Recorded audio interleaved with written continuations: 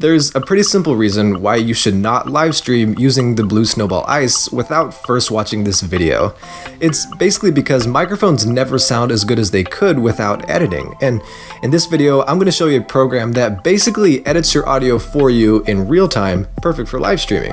If you remember, a little while ago I actually made a video about editing Snowball after the fact, after you recorded it, and in the comments a bunch of people asked for a version about how to make your Snowball sound better for live streaming, and that's what we're talking about today. I got an incredible tutorial for you guys that's gonna work for basically any live streaming service, including YouTube Live, Twitch, Skype, and without any further ado, let's get into the tutorial.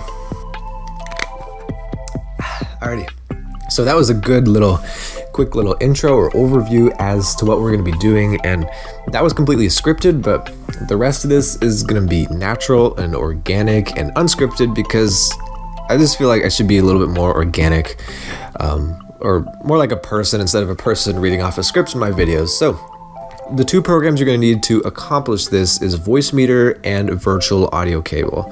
So Voicemeeter is like the editing engine. This is where the Snowball audio comes into, gets processed, and then Virtual Audio Cable is what it comes out of, basically.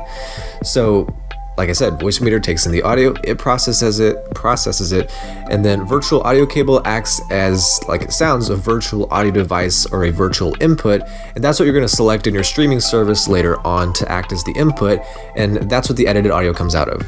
Hopefully that makes sense. All you need to know right now is you need both of those programs linked down below.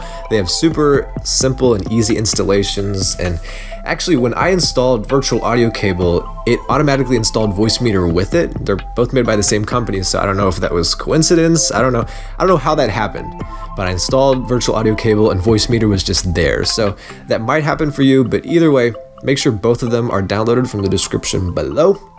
And let's just jump into some edits, or jump into how to edit.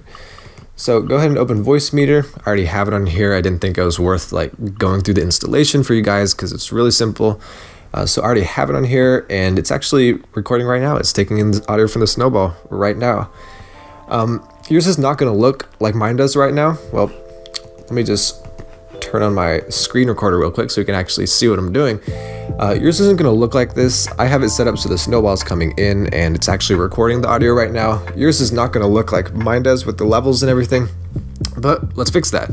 So basically just plug in your Snowball, make sure your Snowball is plugged in, and then in the very left section, hardware input, we're going to click and make sure the Snowball is selected. Now mine's already selected, I already got that set up, but you got to make sure that the Snowball is the first hardware input. And the second one, as you might have guessed, we don't need because we're just editing one microphone. I guess you could edit two if you wanted, but we're just editing one Snowball at this point. Virtual input, I have no idea what the heck that is, why that exists. We're going to skip that.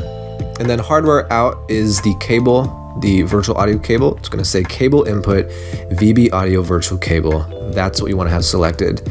And after you have those selected, you really have the complicated part of the process done because you have it set up so the Snowball audio is coming into Voicemeeter, it's getting sent through Voicemeeter, and then it's coming out through the virtual audio cable. Now, we just gotta make sure that Voicemeeter is actually doing something to your audio instead of just passing it through. So let's set up that real-time audio edit. So we're going to do this through three different settings in the very left section under hardware input. They are audibility, color panel, and the fader gain. So audibility and fader gain are really just tweaking the volume of your sound. Fader gain, bring it up if you want your audio to be louder. I'm not going to do it because it's going to ruin the quality, or you can bring it down. But this is just really useful for like if you're streaming and people can't hear you, or they say your volume's too low, then edit the gain so it's higher.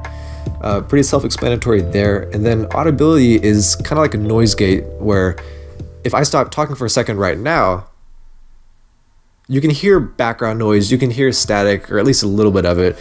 But using audibility, it's going to detect when the audio volume falls below a certain point, and that's just going to cut it out completely. It's going to be completely silent when you're not talking. And then, as you can see, there is like a dial here. And that's basically the strength of the effect, or how much of the effect is applied, if that makes sense. So if we turn it all the way to 10, obviously there's a middle ground. I can put it to 3.5, and that's a better place to be. That's what I found to be like optimal. So if you're like streaming, then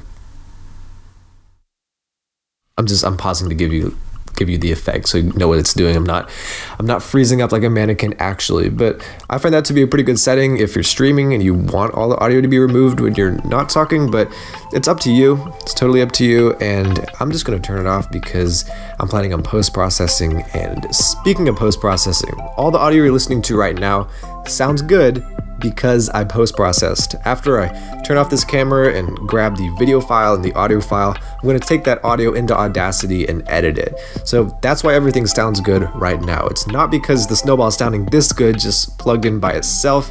It's because I'm post-processing, and like I said, I did the tutorial on that up there. So if you want to learn how to do it like I do, then definitely check that out.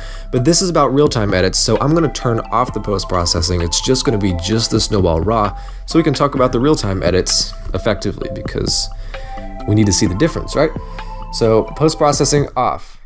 And now we're going to jump into the color panel, which is where the magic happens. And I just turned on my screen recorder so y'all can see what I'm doing, because that's important. So as you can see here, this little dot here, when I just move it around, all around this color panel, you can see the sound of my voice is changing, and it's changing in different ways. Apparently, the axes represent different elements of the audio. It says echo and brightness. I really don't know how that works. I just learned by trial and error, and I learned that if you just put the dot a little bit to the left and a little bit below the middle of the crosshairs, then I find that to be where the audio sounds the best. So if I was live streaming right now, I would be, without any post-processing, without any effort, automatically this is what my audio would be sounding like. And I think it sounds a lot better than if I was just talking like this, which is what the microphone sounds like without any editing whatsoever. So that's what you got right now as well if you've been following along with this tutorial. And really, past this point, all you have to do to implement these settings or implement these changes into your live streaming is just change the audio input from your Snowball to that virtual audio device that we set up. Just make sure it's set to take the audio or grab the audio from the virtual audio cable instead of your Snowball, because remember, your Snowball is still unedited audio. That's just the input. So make sure that the streaming service is grabbing from the virtual audio cable, not from the Snowball, which is still unedited. So that's basically it. Hopefully this helped. Drop me a like down below if you found this tutorial useful, and also make sure to subscribe because I do have a lot more dope content already on my channel and coming soon. That's it. I'm out of here. See ya.